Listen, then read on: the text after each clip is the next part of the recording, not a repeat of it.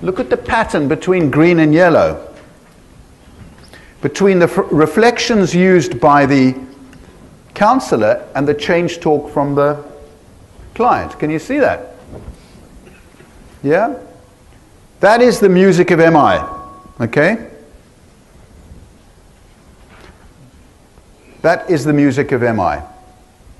That is the dance. So let me try and sing it. This will make my kids laugh, hey? I'm just so glad that they never get to see this. I'm going to sing it, right? Because I can't sing. Okay? Right. The conversation between Chris Butler and the fellow with a heart attack was like what? Wouldn't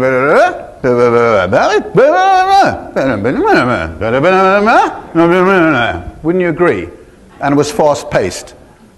Do you agree? Okay, so it's a different kind of music, and if you like, it's probably the dance that my son does when he goes out, you know, the 17-year-old. Kind of, yeah. If you contrast it to tango, it's different, isn't it? Now, what does this sound like? Okay. Da-da-da-da-da. Da-da-da-da-da. Da-dum-da. No-no-no. No-no-no-no. No-no-no. No-no-no. Do you see what I'm saying? Yeah, it's got that feel, isn't it? You can see the green and the yellow there, right? And after the coffee break, when we go into what these core skills are, we're going to have a look at, well, what is those green things doing? Because they're doing something incredibly powerful and incredibly helpful. They're offering. They're offering. They're curious and they're offering Helen something.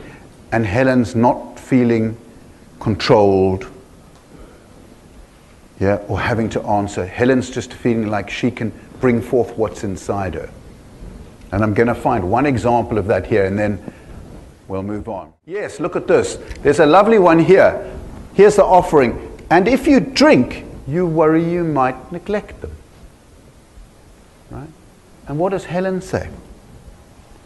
No, never. I won't neglect them,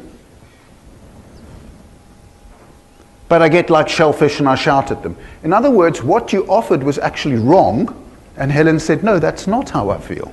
I won't neglect my children. So it doesn't matter if the offering's right or wrong. What matters is that you care. That caring is empathic listening.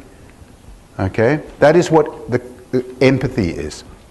Okay? Not whether you're right or wrong, or accurately getting what Helen feels, but your desire to, and you're conveying to Helen in a genuine way what you imagine she might be feeling. That is the construction of empathy. The fact that you were wrong doesn't matter. Okay, so I thought I'll touch on it a little jewel, which just shows you don't have to get things right. You have to care, and what caring means is being empathic. That you have to be, if you want to be helpful, I would argue. Okay, you don't have to be right.